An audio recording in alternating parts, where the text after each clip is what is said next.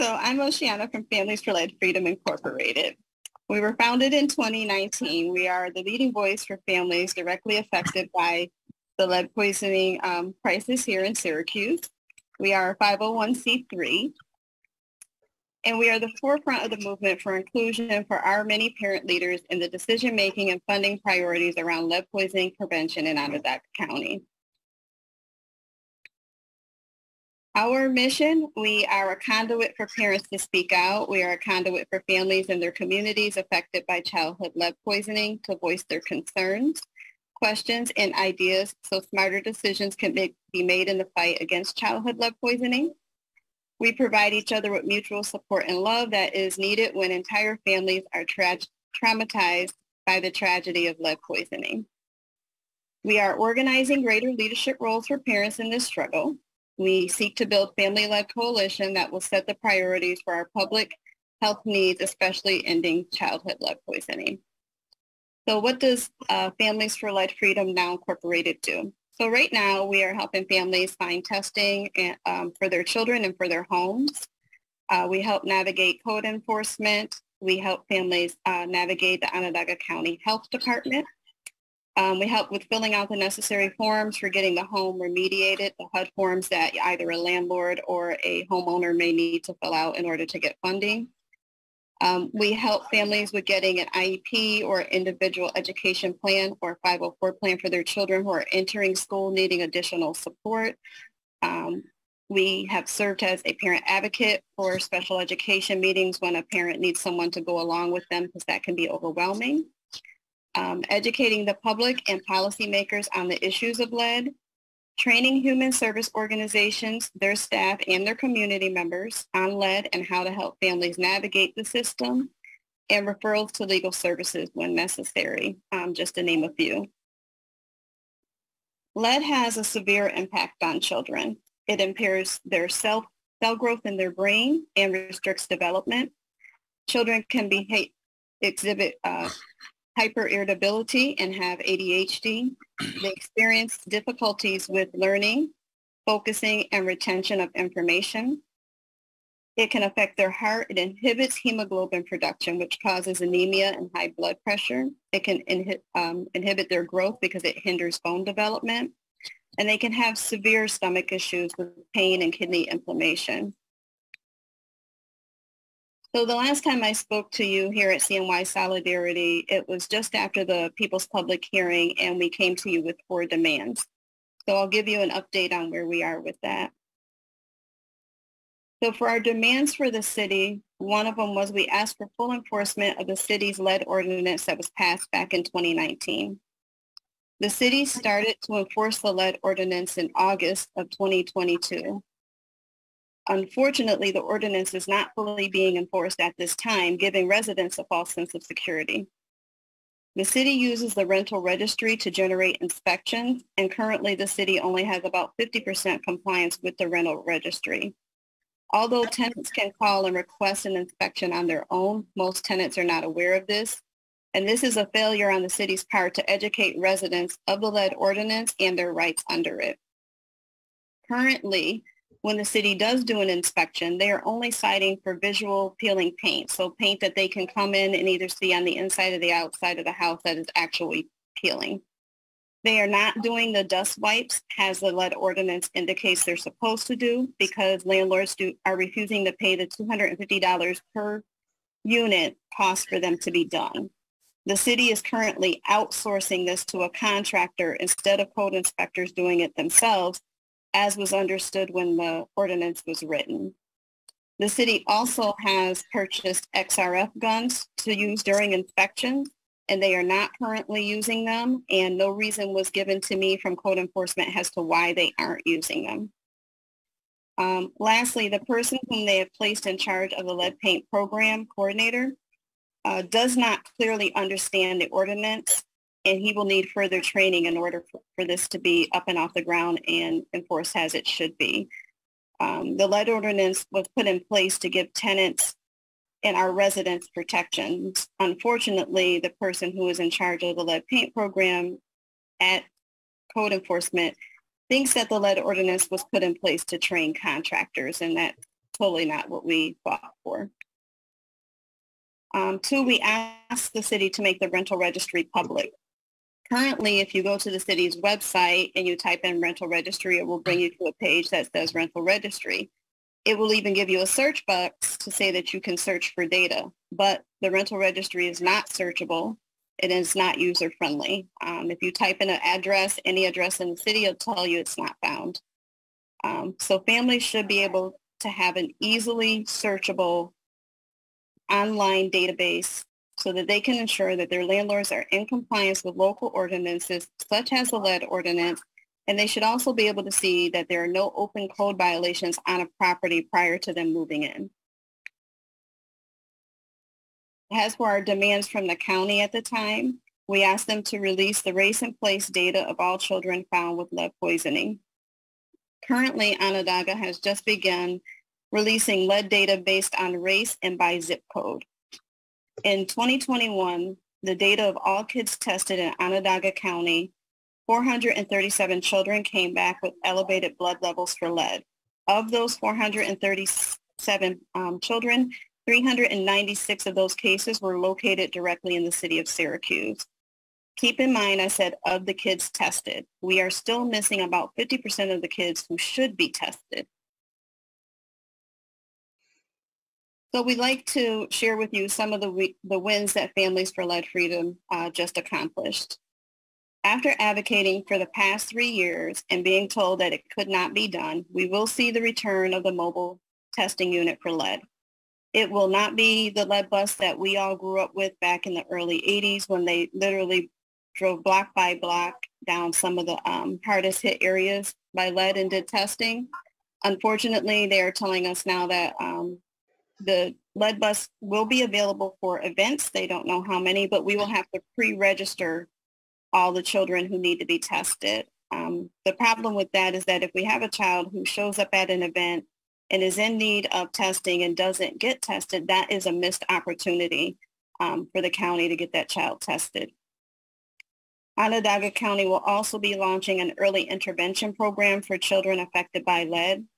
This is the first program that is giving early interventions to children with them only needing to be affected by lead in order to be admitted to the program. The problem is that they are only admitting 100 children in the first year. We know that we are poisoning much more children than that, so we want to work on expanding that program. And then finally, the Lead Safe CNY Coalition has relaunched, bringing affected families to the table for the first time to work on solutions to solve the problem.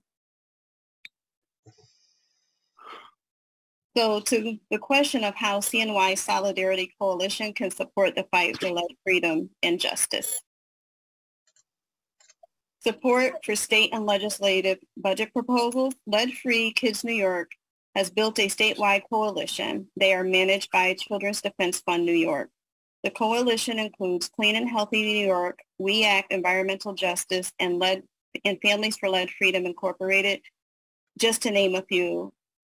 There's many, many more around the state, too many for me to name or list here. And these are their current proposals for this legislative season. For their budget ask, they're asking for $50 million to support the existing and additional counties within the childhood lead poisoning primary and secondary prevention programs. They're asking that the governor strengthen and expand Part T of the HMH to ensure effective implementation and include policy priorities. They are also asking to increase funding for New York State's Children's Environmental Health Centers from $4 million up to $5 million. They're asking to provide $10 million to the Division of Housing and Community Renewal as grants to landlords to conduct lead abatement. These funds need to be tied to protections for renters, so they need to make sure that renters are covered when landlords are able to use these funds.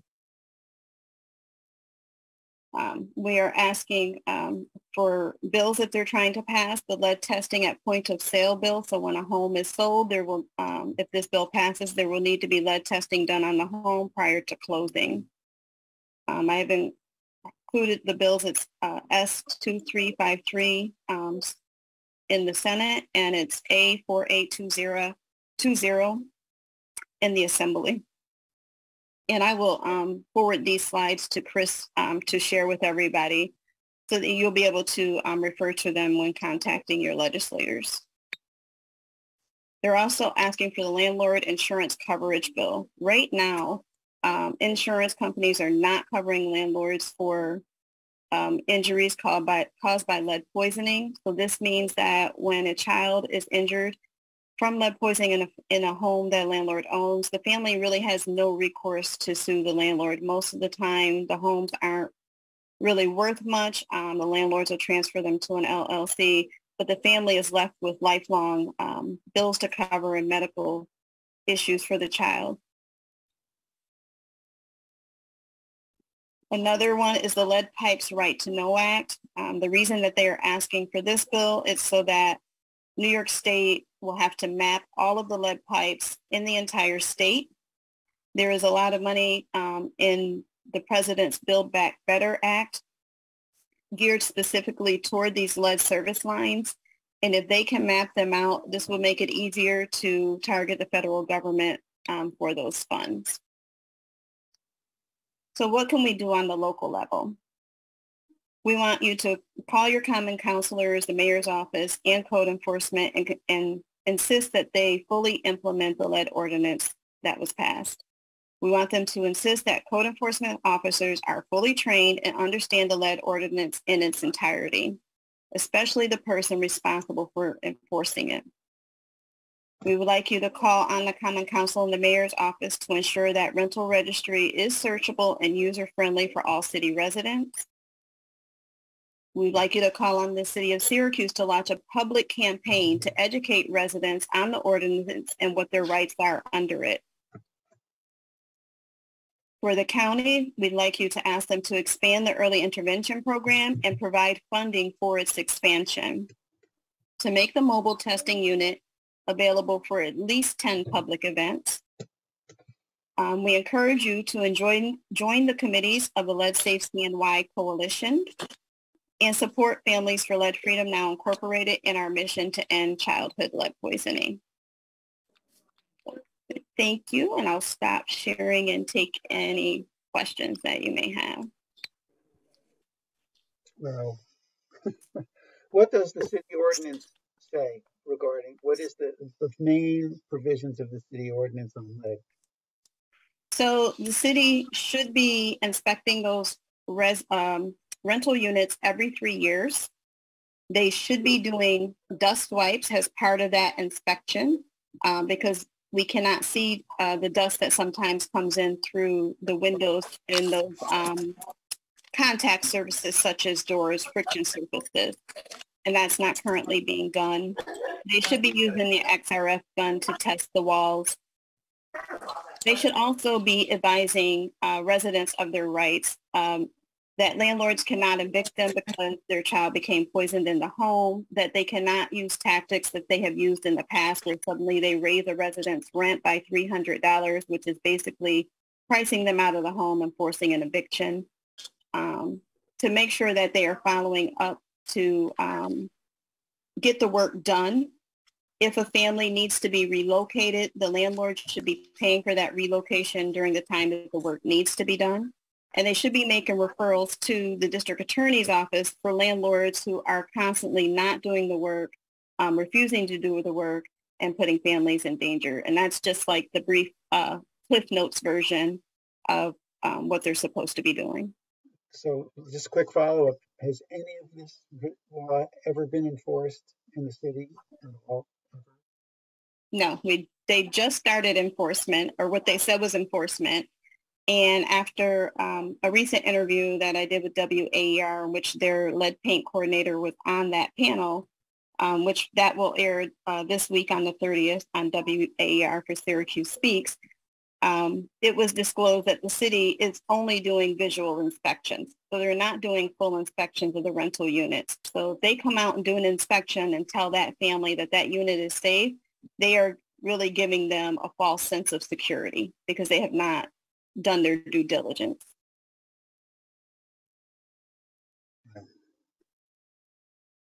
I got lots of questions, but I'd like to hear from other folks. So.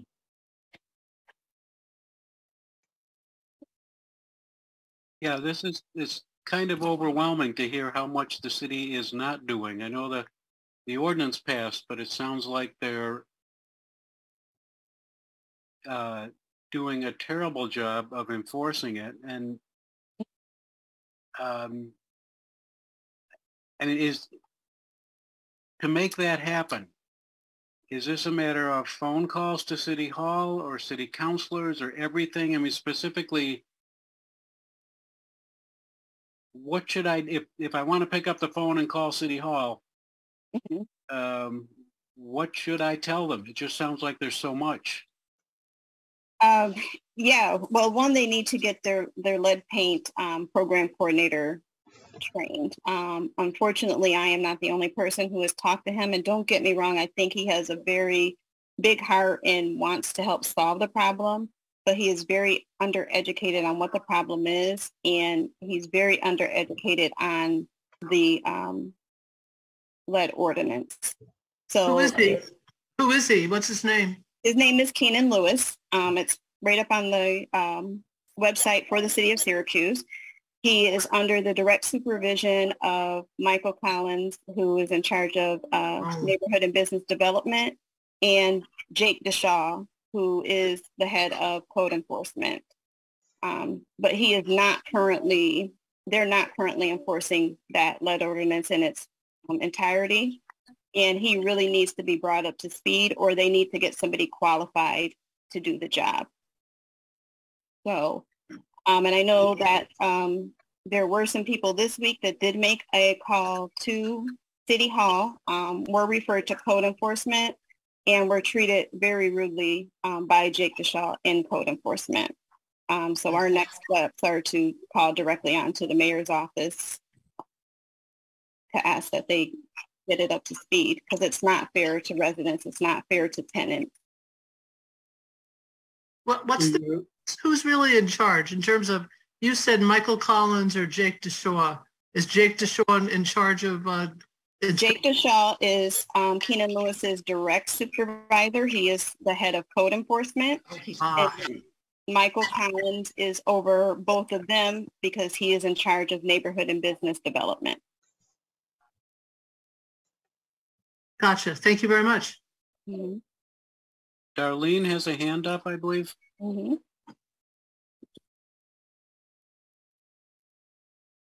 Sorry, I hope you guys can hear me. I'm out and about with my children currently. I didn't know that this was going on, so I didn't make proper time to be able to be somewhere quietly. So I apologize for the background noise. But I just want to touch base a little bit with this whole situation with the lead ordinance and all of that. They're playing, what they're doing is they're playing games with residents, right? Perfect example. They came to my house last year. My children were affected in 2019 by one landlord. That landlord was able to sell the house illegally in the middle of the pandemic. My house came back 5 times higher, the lead level, than the first time as of May of last year. I'm still in that same exact house. Twins are still being affected by the lead. When I contact code enforcement and pertaining to Mr. Lewis specifically, they play this game of, oh, we've reached out to X, Y, and Z. It's a bunch of BS. What's going on down there?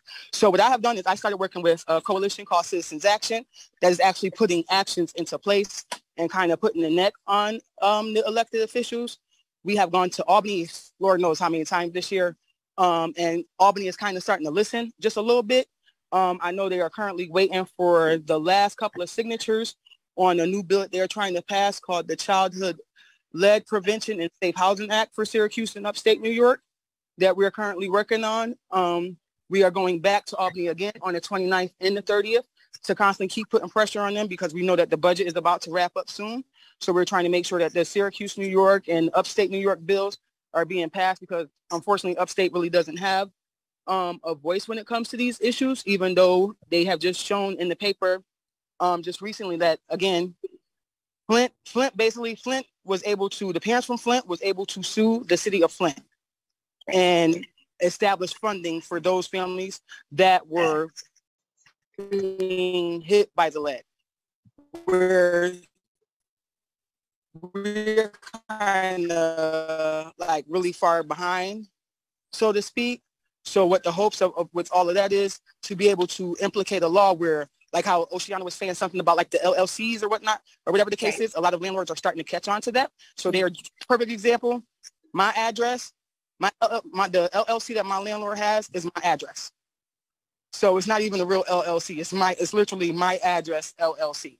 You understand? So it's like they're trying to do a lot of slick things to try and get out of certain things or whatever the case is. Oceana just verified and said that the health department is supposed to be sending out paperwork to the district attorney. I typically walked to the district attorney's office myself one day after I left the health department. The district attorney's office has never heard of no such thing. When I showed them the paperwork, they had no clue. They didn't even know who to direct me to. No, nothing. So none of that is happening. None of that is happening. But what they're doing is they're putting a bunch of blame on the tenant and the residents and causing a lot more stress and a lot more harm. Because if you think about it, again, like I said, we're still in the same house, so which means what? We're still breathing in the lead.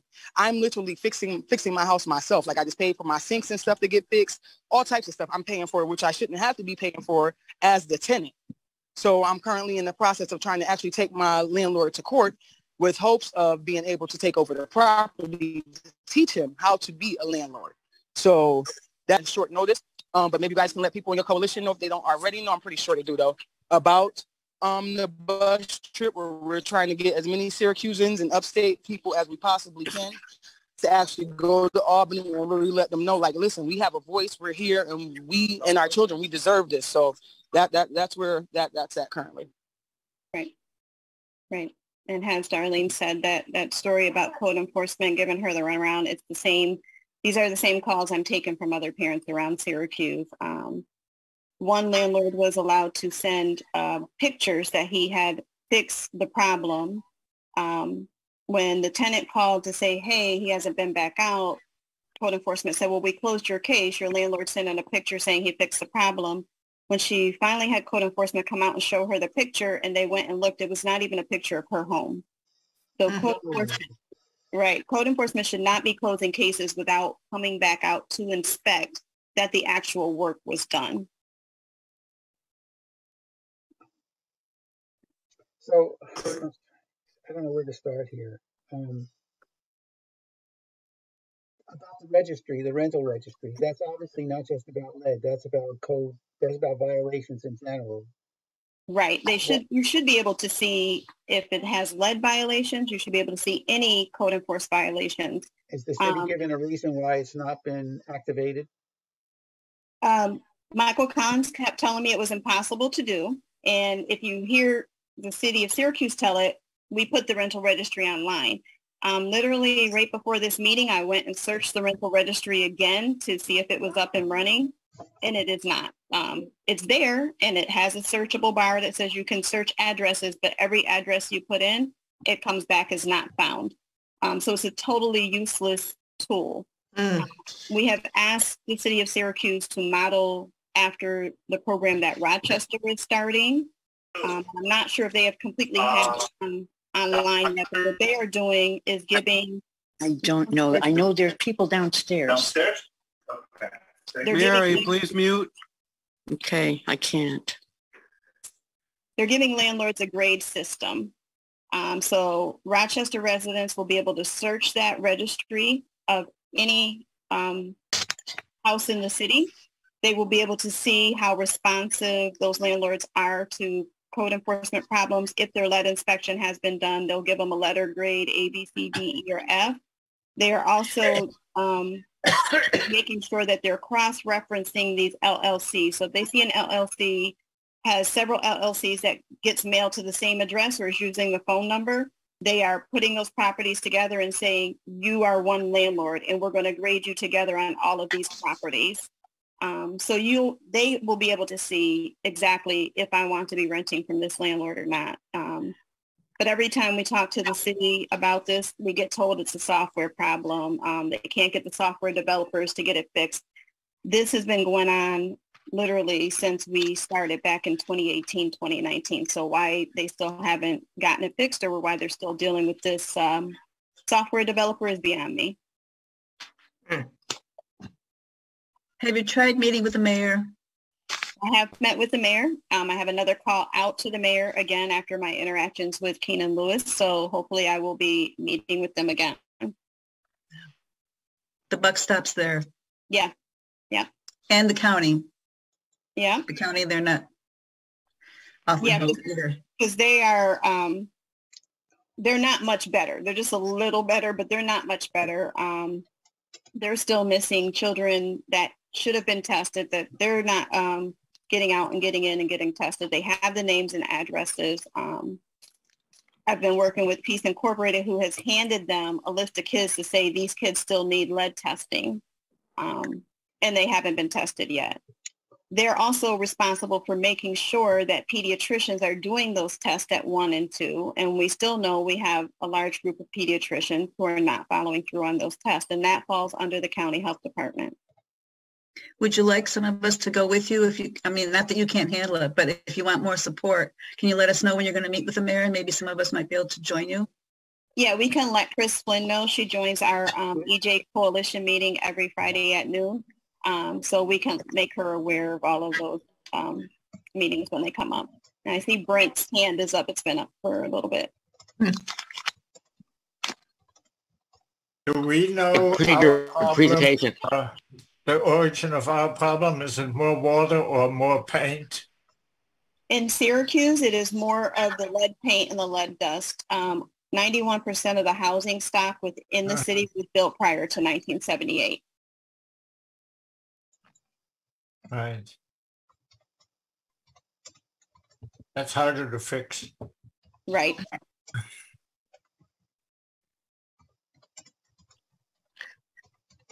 Brent, did you have a question? Yeah, my question, Oceana, was, and thank you for your comprehensive report. It's a lot to digest, but it certainly seems like this continues to be an issue. I'm wondering, in terms of children, if that wasn't that being the school, because the children are already older when the time during the school system, because you mentioned the problem of getting the testing mobile around often enough and things like that. I mean, the school set up, I think, to do some health check of the kids, but maybe that's too complicated. I meant the city, at least the city schools. Right. And the other thought I had was,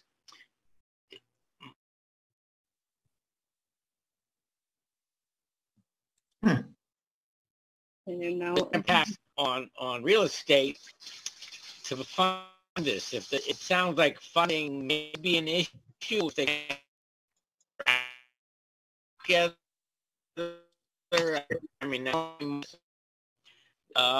we contribute tax money for other public health issues, sewer, water, etc. It's the public health that addressed as adequately as it needs to be, and I'm wondering if even making such a proposal would make people take this a little more seriously. Okay, thanks very much. Okay, I think I got most of the question. I'll try to start with the first one. So as far as testing goes, children should receive their first initial test at 1 and 2, although we should continue to test children right up to 6. They're supposed to be screened at their pediatrician's office at every well child check up until they are 6. In the state of Colorado, they do test children right up until 6. For my granddaughter personally, she was not lead poisoned until she was 4 years old because she was playing outside in our yard, and our drip line was contaminated with lead, which is where she was poisoned at. As kids transition to school, the reason that we want to say that finding the children are only the first step in what we do. So when we find them at 1 and 2, we've identified them, but we need to get those early interventions because sometimes a lot of the symptoms don't show up until they become school age. So when they're kindergarten, first grade, second grade, suddenly they can't sit still in their seat. They can't concentrate on their work. They are having difficulties with learning, but no one is making the connection back to the fact that the child was lead poisoned at 1 and 2. And our group is working to make sure that happens, that we are keeping track of these children, that the school district is aware when they come in, that they get their interventions as soon as they enter the school system. Let's start right at kindergarten, make sure they have their evaluations. Let's make sure they have what they need. But that is not currently happening. As far as funding goes, the city of Syracuse and Onondaga County have money. They just need to put it where it's needed. I know we've all heard me complain about the giant fish tank that is getting approved or has gotten approved. That's money that could be spent on much more human and health services, whether it's lead or whether it's making sure children get fed. Our kids are living in the highest rate of poverty. We know from the maps, which I didn't put up today, I believe I brought to you guys last time, if we put down the redlining map, the lead map, the gunshots fired map, the map that shows where children are failing their third grade reading assessments, and the map of childhood poverty, they all align right on top of one another in the city of Syracuse. So these things are all interconnected. And I say to policymakers all the time, it's going to take a multi-pronged approach for us to overcome lead. And you need to be listening to families because we're the ones living with this. We know how it's affecting our children. We know how it's affecting our lives. So we're the ones that are best in place to help other families solve this issue and get through it. Yeah, I have a question about IEPs, right? Individual Education Plans and ADHD diagnosis. Right. Is there a requirement that a child be actually formally diagnosed for ADHD before they get an IEP? Yes. So unfortunately, just lead poisoning alone, even though we know it's a neurotoxin and it is a brain injury. So when children are poisoned with lead, they are actually have a non-traumatic brain injury, meaning that they got a brain injury without actually whacking their head on something. But that is not enough in and of itself to get an IEP. So when a child is lead poisoned and needs an IEP, you have to look for those co-diagnoses. And I've gone to a few special education meetings with parents because initially those parents went in and they were just snowballed over by the school system and told, you know, you're basically, your child is misbehaving. And I will tell those parents, ask for the meeting again, tell them you're bringing a parent advocate.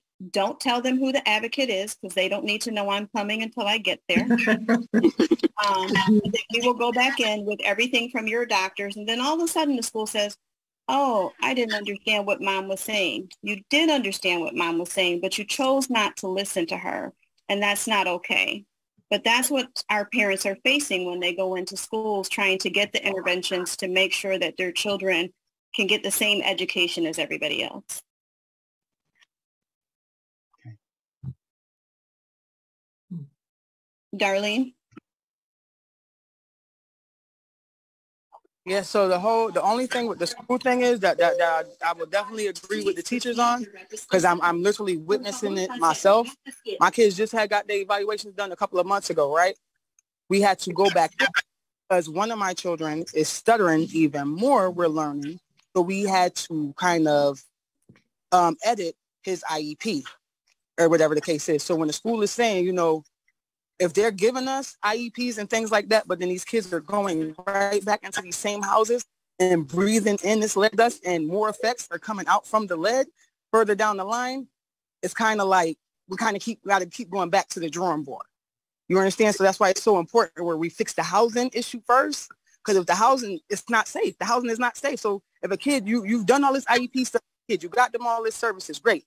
Boom. Now months go down the line, you start to see another change in this child. Now you have to go right back to the drawing board for a whole another IEP. And for some parents, it's frustrating. Not a lot of parents can afford to take time off of work, be able to do all of that stuff, to run back and forth to the school. Like before I had, we did the IEPs, the teacher was calling me every day, literally in the middle of my shift, 2-3 times a day, this woman was calling me. And it's like, it was only so much I can do because again, they're going right back into the same lead affected house. So like, kind of like my hands are tied. You know what I'm saying? So we really got to get the housing situation underway like as soon as possible. Right. Right. Yeah, it's an ongoing circle. And the other problem is in our country, we don't treat housing like the consumer product it is. Rental housing is a consumer product just like buying a car, but it's not regulated the same as any other consumer product. If I sold you a car with bad brakes, the state would come and shut my dealership down. If you go to Walmart and you buy a crock pot that you bring home and explodes on your counter, that crock pot will be recalled. You can sue Walmart for selling it. You can sue the crock pot maker for making it. You have some repercussions. Childhood lead poisoning is the only time when someone can poison your child and nobody goes to jail. Nobody is held accountable for hurting your child. And often the parents are blamed.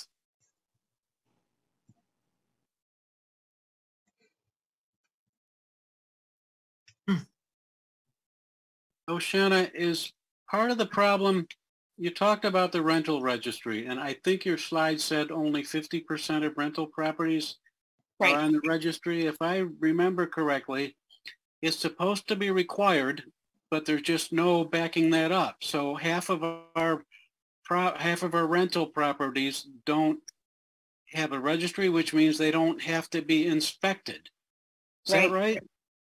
Right. If they're not on the registry, they're not getting inspected. The reason that we are up to 50%, we were at 30% prior to the county making COVID payments for back rent when COVID went on. And the county did require those landlords, in order to get those checks for that back rent for COVID, they did have to go get on the city's rental registry. So that boosted us up to 50%. But my thing with the county is you're making payments a lot of times every month. Section 8 also, you're making payments every month for some of these rental properties. You should be making sure that they're on the rental registry prior to making those payments to those landlords. The same with organizations that resettle refugees. I would say to them, before you resettle a refugee family into that home, you should make sure that that house is compliant with local ordinances, such as the rental registry. That should be required. We're bringing these families over, we're reselling them into homes with lead, and they have no idea. And they don't speak the language, which brings up even more of a challenge once their child is poisoned. It goes hand in hand. I'm looking at selling my house, and I learned recently that it's basically buyer beware. I can sell my house in pretty much any condition, and unless they hire an inspector or whatever, I'm not really held liable. Right. So that all goes hand in hand. I could not believe it, in New York State especially. Yeah, and even with the home inspections, when you're buying a house and having a home inspection, most often they may not even check for lead unless they actually see visual peeling paint. They may say to you, by the way, that could be lead. That's why it's so important that we get that point of sale bill passed. What landlords are doing, as in Darlene's case where she said her one landlord sold the house to a new landlord, and now that landlord comes in and claims ignorance. Well, I didn't know the house had lead in it because he wasn't required. So we are forcing them at point of sale. Landlords can no longer claim ignorance that they didn't know it was there. Yeah, I just want to point out that home inspectors are not allowed to do anything physical to a house of any kind. Right. They can't even take a chip off of a windowsill. I mean, that is part of their legal structure, is that they can't scrape anything. They can only look. Right. So unless he actually sees the peeling paint, yeah, they can't, he can say to you that maybe, right. He can say that may be lead. That would be your only indicator. And pretty much if you're buying a house within the city limits, you're almost guaranteed to buy a house that has lead in it because we have so many homes built prior to 1978.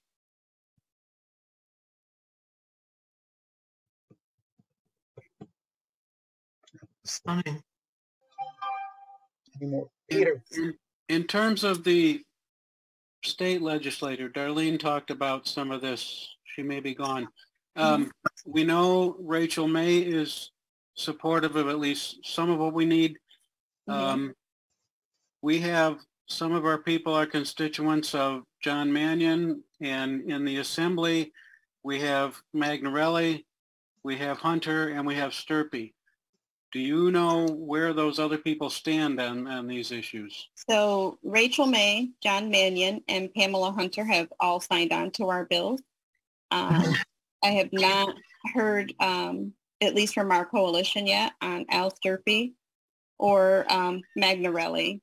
Our other issue is what I spent some time doing about a month ago on Advocacy Day is talking to a lot of downstate legislators whose votes we need to get this stuff passed, one of whom didn't even realize how much lead was in his own backyard. He thought like, oh, well, we don't have that problem there. I said, well, we can pull it up right now and look for you. And sure enough, they are riddled with lead. And for them, it's lead pipes. I'm like, so some of these bills are very important to your district.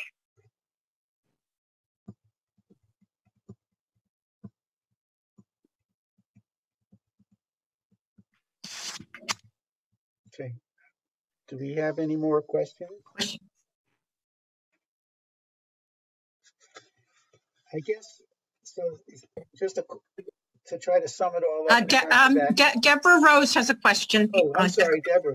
Go ahead. Just a quick question. Oceana, you mentioned a radio show you did on WAER that's being aired on the 30th.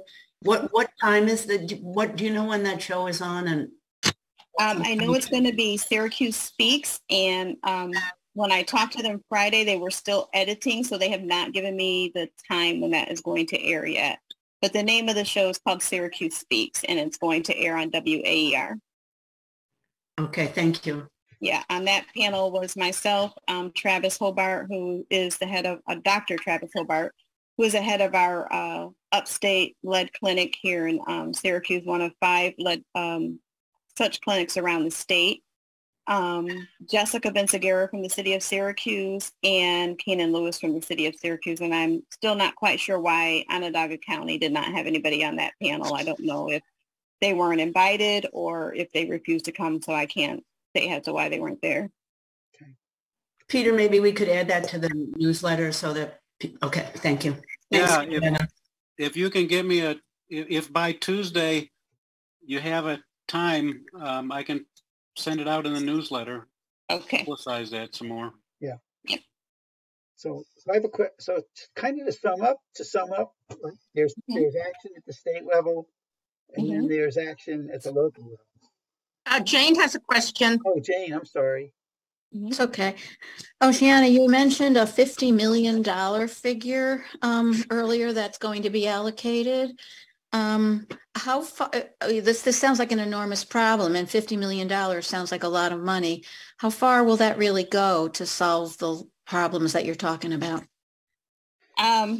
It won't, to be honest. We are in the billions to solve this problem. But we are trying to stress to our legislators that by getting ahead of it, taking care of the homes instead of using children to find the homes, we will actually be saving money. My 43-year-old brother who was lead poisoned still relies, so he's outlived both of my parents, which means now is that he relies on my siblings. If he outlives both of us, I'm not sure what his fate would be. But he needs services in his home 5 days a week to do things that we take for granted, like prepare meals that he can put in the microwave, remind him to shower, take him out grocery shopping, get him out in the community to try to do as many normal things as possible. So he's been dealing with this since he was 2 years old. My mother had a perfectly normal child, and then at 2 years old, his entire fate was decided by some lead dust that was in our home. And back then you could have much, much higher levels than what is allowed now. So what we're saying is we would save money on the back end by making sure we take care of it up front. It will save in medical costs. It would save in criminal justice costs. We know that children who are lead poisoned, as they become teenagers, they start to get into trouble. It leads straight to the school to prison pipeline. I would bet my entire house that if we were to go test all of the children in Hillbrook right now or look up their childhood lead levels, almost all of them will have had childhood lead poisoning. We tend to see girls in their teens, higher rates of teenage pregnancy with childhood lead poisoning. Then as they get older, if they don't end up in prison, if they don't end up in Oakwood because of their actions and becoming violent, as they grow older, we see issues with heart conditions, kidney conditions, early onset dementia, because lead is a brain injury. A lot of you have heard of the NFL players suffering from CTE. And upon autopsy, when they look at a player's brain who has had CTE, there's a type of bruising on the brain called tau. We see those same bruisings in children who have been lead poisoned. They have that same tau on their brains if we were to do an autopsy. So we want to prevent the problem. This is really about saving children's brains, giving them quality of life. Okay, I'm sorry. Any more questions? Marianne, is that a yes, or I want to speak? And Ron has his hand up. Yeah, I was wondering if a landlord wants to participate in the Section 8 program, what is the requirement in terms of lead paint or lead pipes? So their home is supposed to be lead free. And I know Darlene is off the call, but her landlord was actually accepting Section 8 for her. And so there is an issue with these agencies enforcing their own rules. So some of them are paying landlords who shouldn't be paid. We should be withholding that rent, or we should be making every effort then to move that family out of the home if the landlord does not want to become compliant. Chris? Yeah, Oceana, since Section 8 is, I think it's administered by the Housing Authority. Does the Housing Authority get involved in making sure that the landlords that accept Section 8 abide by federal law and state law and local law? Well, what I would say is they're supposed to. What I have seen is that is not always happening. Unless they have a tenant who is really saying, like, you shouldn't be paying this, landlord, I'm still dealing with this situation. That is when I am seeing rents withheld by Section 8 and some enforcement getting done. But it's like a 50-50 with whether they enforce it or whether they don't.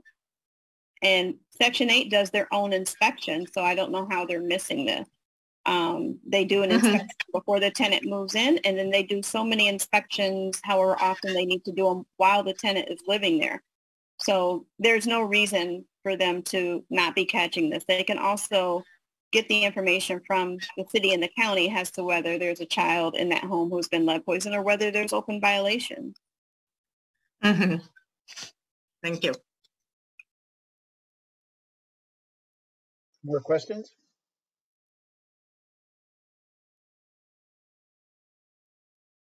Okay, so I guess that what I was trying to get at is what specific actions would you like from us with regard to City Hall?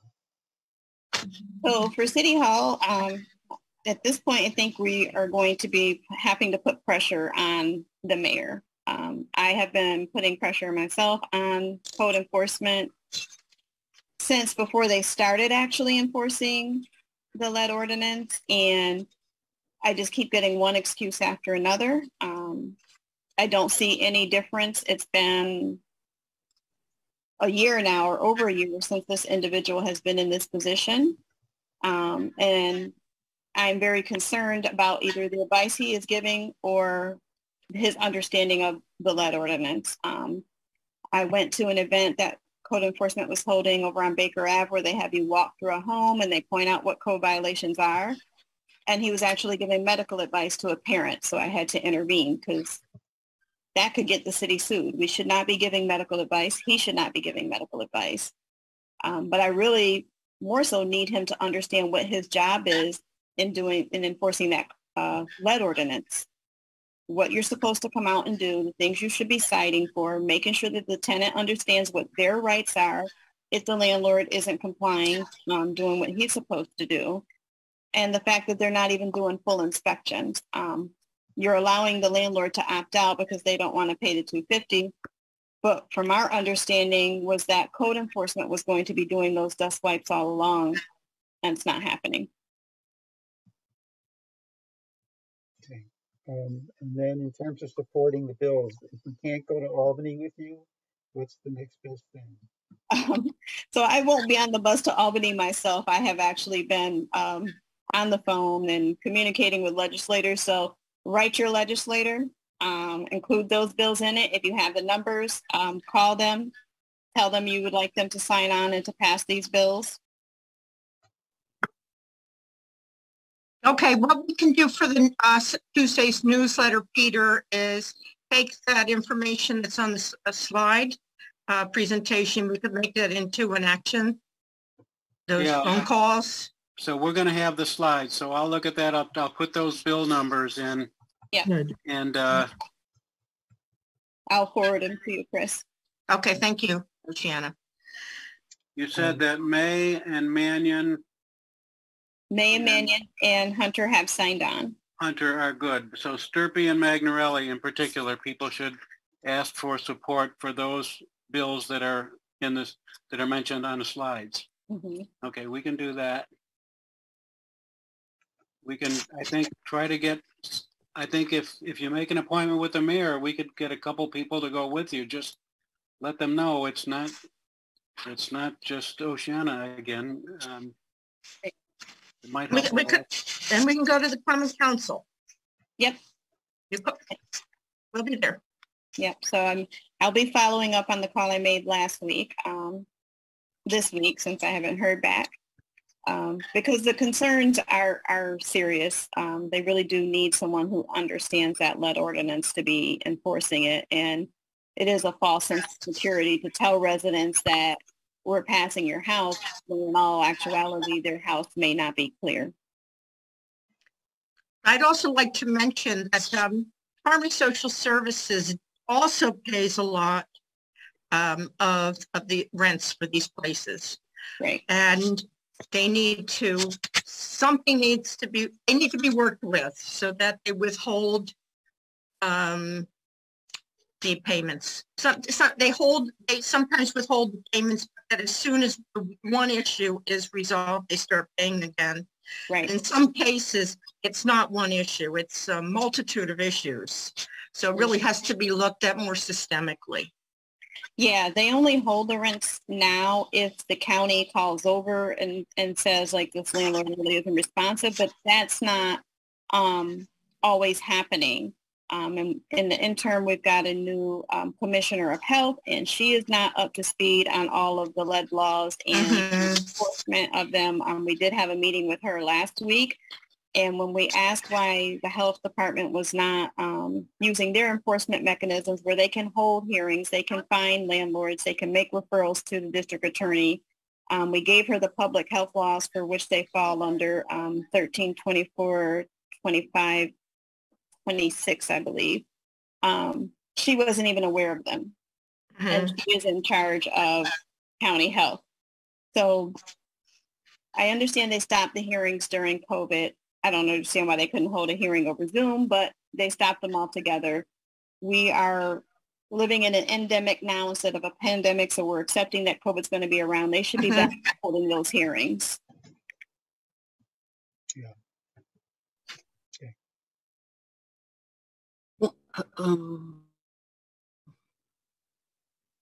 You know, one thing that we can do, we try to limit our emails to the whole discussion list to the regular newsletter plus an occasional meeting announcements.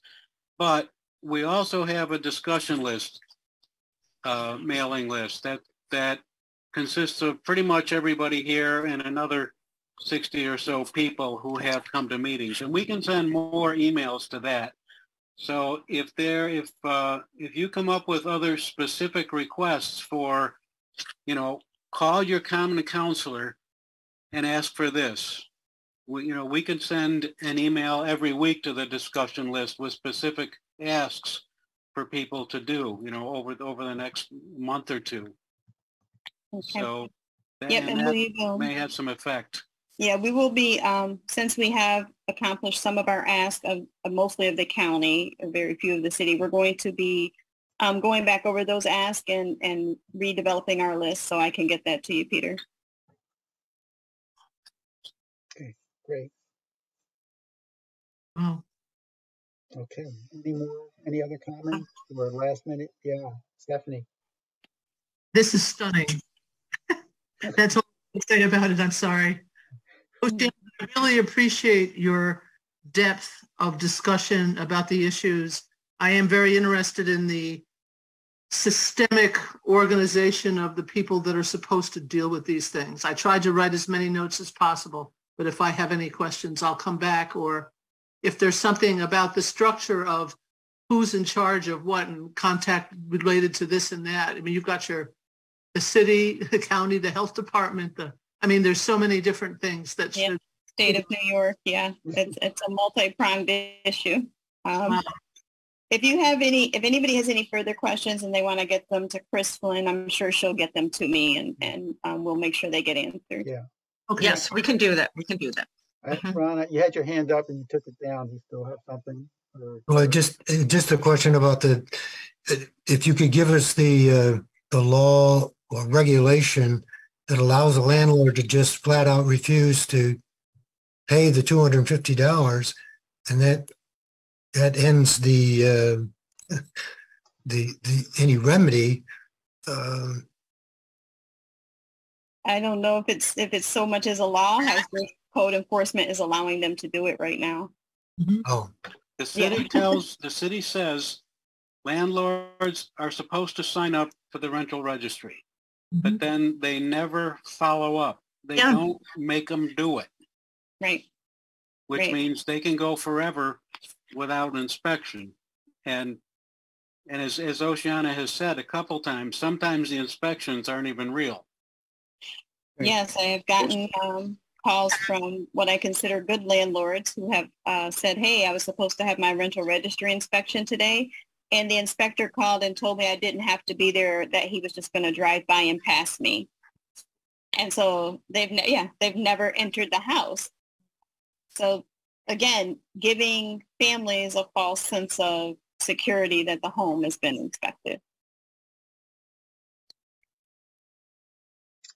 Is it possible that there is actually a staffing issue in the city, that they literally don't have the staff to do everything that needs to get done? I just wonder about that. Are the code people overworked, overburdened? If you think about all of the houses that would have to be inspected and they just don't have the staff to do it. I was told that they restructured codes. So before they just were sending inspectors out in all different directions, and some inspectors, they all have their specialties. Some are more equipped to go inspect commercial buildings, but they had them inspecting houses, and vice versa. Some who are able to inspect houses but don't have the knowledge to inspect commercial buildings. So they had reassigned them. They also assigned them to zones. So that way you have the same inspector covering the same area. He becomes familiar with the landlords in the home. So I was told that that's all been done. I was told that they have all had their lead training, but now I'm starting to question that. I think the city should have a department instead of that is just in charge of lead. That is their job. They need a commissioner of that department who oversees the people who are inspecting lead, who oversees the people who are filling out the HUD grants, and make sure that the lead ordinance is being enforced and that they are educating the public on it. That's what I think we need to move towards, because this is bigger than they're giving it credit for. And it's a very long-standing set of practices. It's built into the culture of that department. 40 years ago, when I was a contractor, I was dealing with inspectors who did drive-by inspections. And it's always been that way. And I was with Oceana when they were telling, yes, we've restructured it. It's going to work now. Those problems are fixed. Well, they're not. You don't fix problems that are built into the culture of a workplace by saying we fixed it. They haven't fixed it. Right. As I said, allowing a landlord to take a picture and send that in has proof that he has fixed an issue without an inspector coming back out to fully check that he has fixed it and closing the case. That should not be allowed. And then when the inspector got out there with the tenant, they both went and looked. It wasn't even a picture of her house. So who knows where he took the picture at. They should be coming back out and re-inspecting to make sure that it was done and done properly.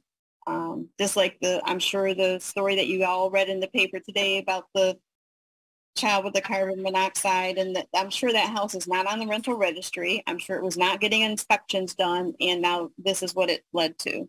There's no protections for tenants who are renting. Oceana, what are the chances of getting the mayor to call in Collins and Dishaw for the meeting with you and some friends? I'm sure he will. He made them come the last time. I went with all of the leaders from our organization. So he did call in Jake Dishaw and Mike Collins and Sharon Owens and a few more people from neighborhood and business development. And I'm sure he'll call them in again. I expect that this time, though, the meeting may be a little more confrontational because Mr. Dishaw does not like us to challenge his employees, but this is a matter of safety at this point.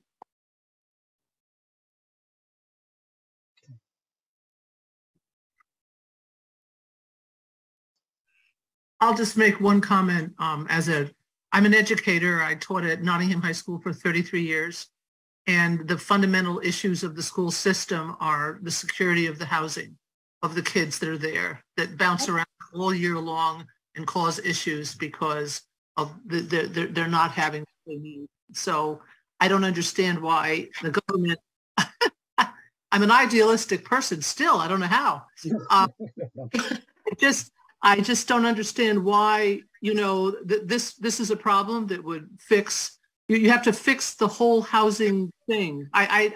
This has been going on for years. And if you the housing that'll and get people the services they need, that'll go a long way to fixing the schools, and that'll go a long way to fixing Syracuse, period. So right. Yeah, 50 years this year to be exact. Onondaga County declared war on lead paint in 1972. So 50 years exactly this year is how long we have been fighting the lead paint issue here in Syracuse. Okay. Landlords must have a lot of power, as seen by that mailer that they just sent out. Did you see that one against the eviction legislation? Yeah, they do. The reason that our lead ordinance is not as strong as the lead ordinance in Rochester, the lead ordinance that we passed was the very first ordinance that Rochester passed. Since then, Rochester has revised their ordinance several times. They have beaten the legal challenges that landlords have brought against them. But Syracuse didn't take that ordinance and try to put that one in place because there are a group of landlords, an organization of landlords up on the university that lobby the Common Council regularly and contribute to their campaigns, who said, if you pass a stronger ordinance, we will sue. And so that is why we have the ordinance that we have and not the stronger one that Rochester has already legally tested for us. Mm-hmm. And the landlords lost, right? In Rochester. Rochester, they lost. Here they won. Oh. Here they won. This would be a question to Dick as well. One of the problems, of course, is the high cost of remediation. And I don't think there has been much progress in making better and cheaper remediation methods. So the government could spend some money on sponsoring research to figure out cheaper and better remediation methods, especially for the paint job. Yeah. Right. Well, we do have literally millions of dollars available here in Syracuse to pay for the remediation. Landlords and tenants can apply together to get the home remediated if the tenant is living there. And for homeowners, you can apply directly yourself. So there are funds out there to help lower the cost on landlords to get it remediated. The problem is you need landlords and tenants to work together. Mm.